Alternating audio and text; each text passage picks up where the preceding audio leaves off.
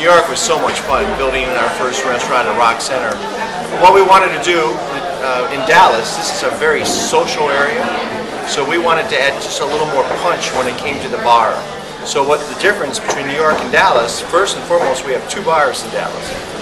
Upstairs we're going at the Treehouse, a great bar that opens up, so you can sit outside, inside, and the outside patio just flows right into the bar. It gives a really cool feeling.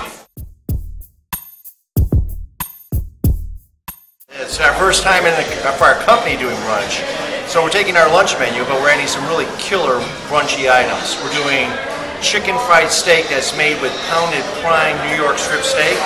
Serving that with a scallion cheddar cheese biscuit and lathered all over this chorizo hollandaise that just unbelievable. I had a half of one today. That's all I could eat. But we're having red velvet waffles with strawberries and syrup. We have stuffed French toast with bananas, creme brulee all over it.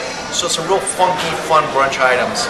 We think we'll have a fun brunch here. In addition to that, though, we're also doing liters of mimosas and Bloody Mary bar at your table. We bring you a liter of Bloody Mary and then all the condiments for you to nosh on. So pickled okra and pickles and celery and bacon and blue cheese stuffed olives. Bring you a big bowl of that to go with your liter of Bloody Mary.